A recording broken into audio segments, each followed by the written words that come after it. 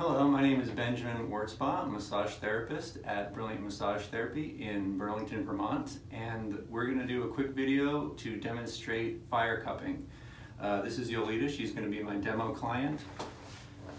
So the first thing I'm going to do is just apply some lubrication to her back so that we can slide the cups around once they're applied to the skin.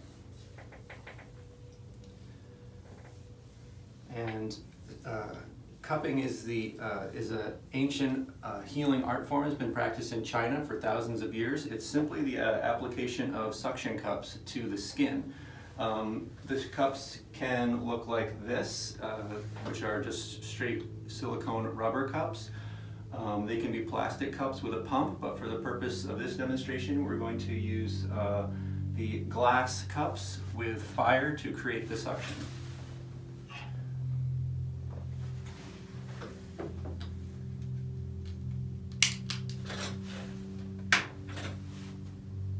So the suction is created by placing the flaming cotton ball inside the cup. It consumes the oxygen in the cup, and then I place it quickly on the client's skin. You doing okay there, Yolita? Yeah, feels great. So as you can see, the skin is being drawn up into the cup. Now the benefits of this are similar to massage in that it is pulling on the muscle tissue, it's pulling on the fascia, and it's bringing fresh blood up to the surface of the skin.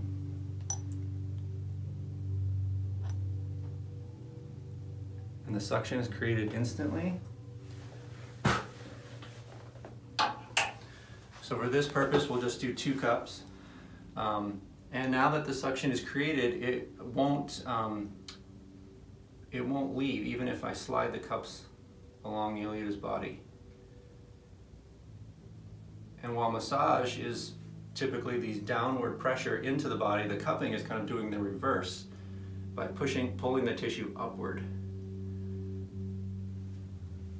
So I can slide the cups along, and inside you can see the tissue is pulled up inside the cup all along. Feels really smooth. Yeah.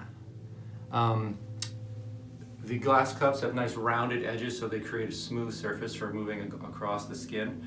I can leave these cups here and let them sit, and you can see the skin will continue to get pinker and darker as the longer I leave them. Now, cupping, like I said, has been practiced for thousands of years. It's very safe.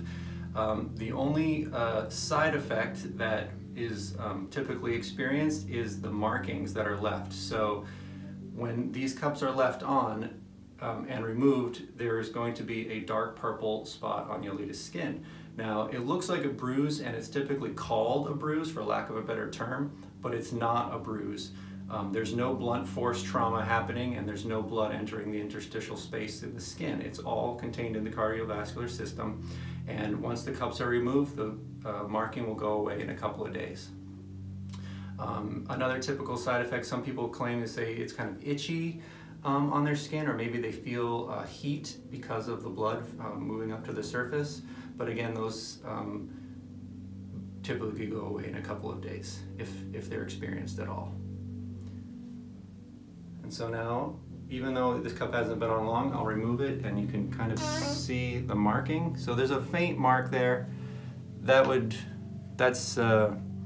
Again, the marks are typically much darker after a long cupping session. But in case you were curious about what cupping is, this has been a short demo, and I hope it's been informative. Thanks. So if you're curious about fire cupping and are interested in adding it to your massage session, you can book at yolitabrilliant.com and get fire cupping from myself or any of the other therapists here. In the near future, we're also going to be offering massage memberships, so if you're curious about that, you can find more information on the website, again, yolitabrilliant.com.